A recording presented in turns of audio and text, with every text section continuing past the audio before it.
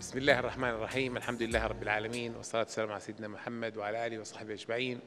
اللهم علمنا الذي ينفعنا وانفعنا بما علمتنا وزدنا فضلك علما. في نهاية فعاليات ورشة هذا اليوم يسرني أن أشكر لحضراتكم جميعا زملاء وضيوف في هذه الورشة مشاركتكم في هذا اللقاء، وأسأل الله سبحانه وتعالى أن يكلل هذا العمل بالنجاح والتوفيق. من بوادر العمل الطيب وما ينبئ بتقدم ملموس إن شاء الله على طريق تحسين الجودة وإتقان العمل هو أن تتواصل هذه الورش وتتواصل هذه اللقاءات التي يتم فيها التعرف بشفافية وبموضوعية على جذور المشاكل وعلى مسبباتها، والاستماع إلى الآراء المختلفة من الزملاء بعضهم البعض ومن المهتمين من خارج الإدارات المعنية، التعرف على هذه الأفكار التي تحتوي على مقترحات وحلول إضافية بقلوب واعية وآذان صاغية ونفوس حريصة على تقصي الحقيقة والتعرف على نقاط وفرص التحسين. آمل أن تكون هذه الورشة انطلاقة لقفزة جديدة جيدة في مستوى الأداء إن شاء الله في قطاع الخدمات بالأمانة، وبشكل خاص في قطاع النظافة التي تمس حياة كل فرد ساكن وزائر ومحب لمدينتنا مدينة جدة.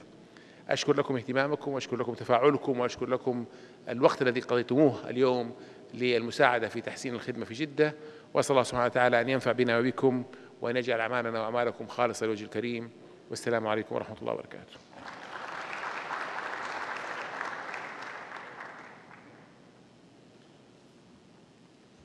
معالي الأمين، أيها الحفل الكريم، نستأذنكم الآن في تكريم المشاركين في هذا الحفل.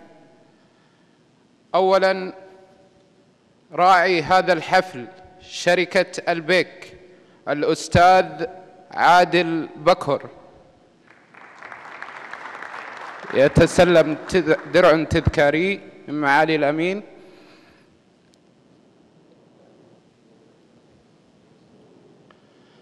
ثانياً، المهندس عبد المجيد البطاطي.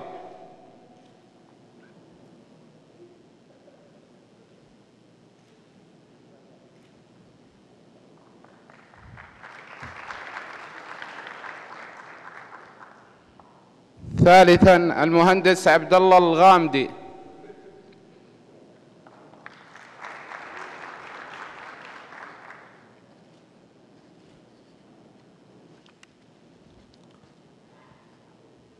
الدكتور سمير محمد حسين.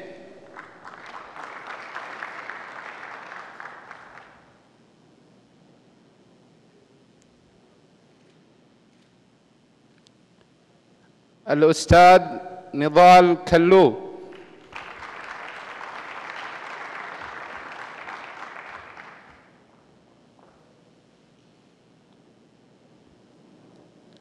الأستاذ بسام عدنان السيوفي.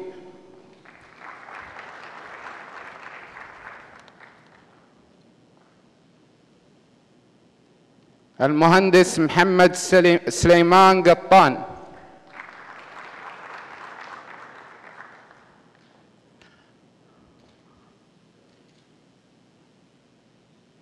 المهندس عمر محمد باصرة. الأستاذ عبد الله صالح البلوي.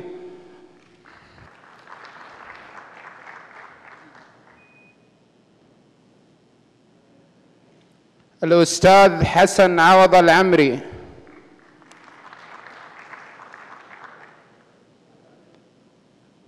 الأستاذ سراج محمد ملباري.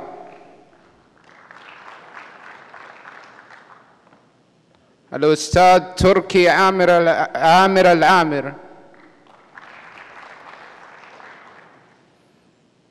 الأستاذ حسن بترجي.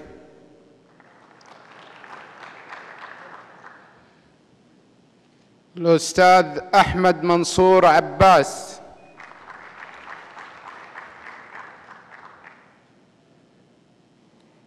الأستاذة آلاء محمد سعد.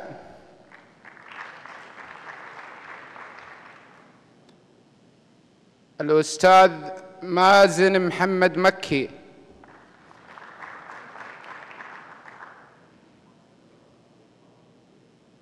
الأستاذ فهد بني الحازمي.